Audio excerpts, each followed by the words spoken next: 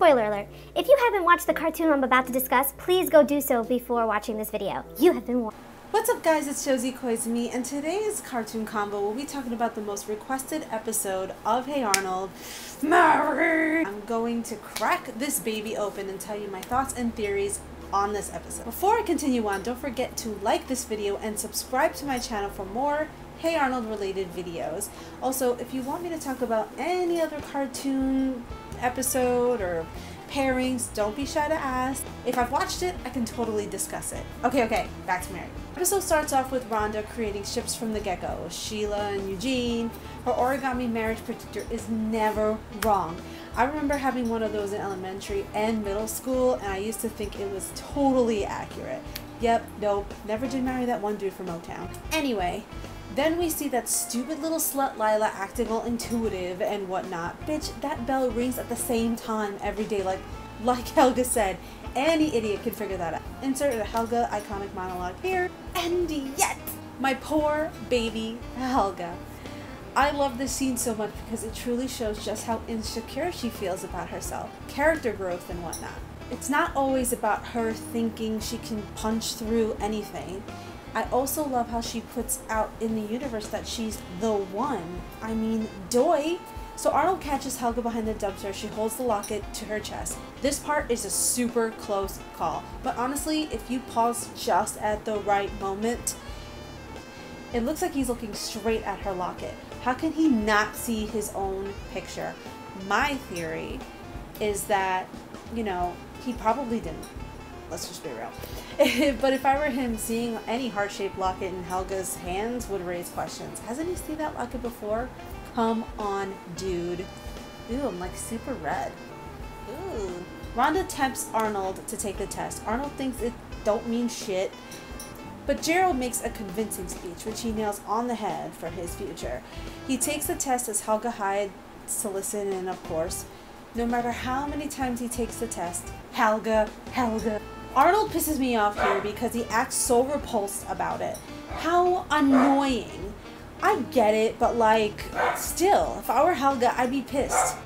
Moving on. Gerald kind of has this feeling in his gut when he tells Arnold it's possible, but Arnold refuses. I think Gerald's feeling was super intuitive, for sure. They both go to bed. Arnold is super pissed, but Helga's girlhood trembles even more, and they start to dream at the same time about each other. Oh, sure. It's not like soulmates do that or anything. Arnold's nightmare starts, and they're 25 years old. They didn't change much for 25. I feel like Craig decided to keep them looking super similar to their current selves because that's all Arnold knows to see.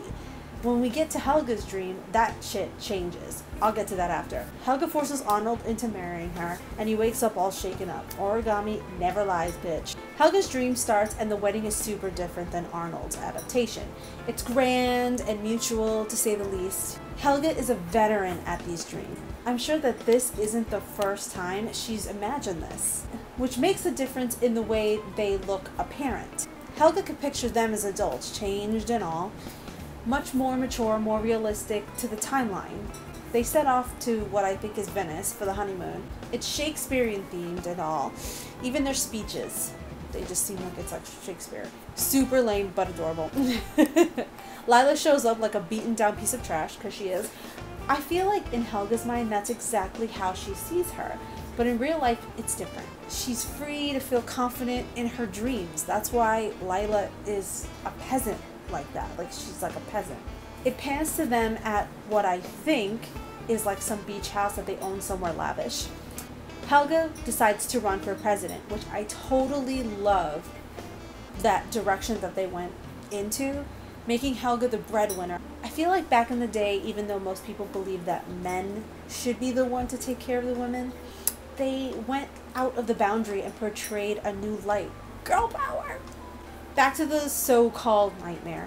Arnold is forced into working for Bob. He sees what Helga has to go through with her family. You know, Bob forgetting her name and Miriam being absent-minded. I think even though he's pissed at the situation that he's in, I feel like he can, you know, be sympathetic to her. He can see that you know, the environment that she's in makes Helga a bully. I think that he could see that. The stork brings home the baby. Oh, the naiveness of a 9-year-old boy. I bet Helga knows exactly where babies come from. Come on. Girlhood trembling. Back to Helga. She wins presidency and she's awesome. So awesome. Helga 2020. Uh-oh, Arnold is a damsel in distress. Yes, yes, more girl power. No offense to dudes, but kids needed this. I remember watching this episode and thinking, shit, if Helga can do that, so can I. It's a good message to girls, especially in the 90s. It's a little different. So she's all Kim Possible and finds out that Lila is the kidnapper. In her mind, Lila kidnapped Arnold in the real world metaphorically, and her saving him is kind of her own way of letting go of her resentment a little bit. She won, even in her dream. It's just a theory. They fly away in their hot air balloon and share a sandwich kiss. A bit weird, but hey, no limits for Helga when her girlhood trembles. Arnold's nightmare continues, and it's just chaos. This is the good part. Okay.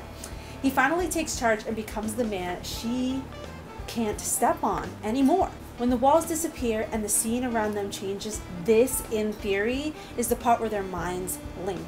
Even if Helga didn't see it in her dreams, her heart was connecting to his, truly, and not just because they were dreaming of each other. This felt like real life. He tries to pull the truth out of her and force it out of her, and it just makes sense.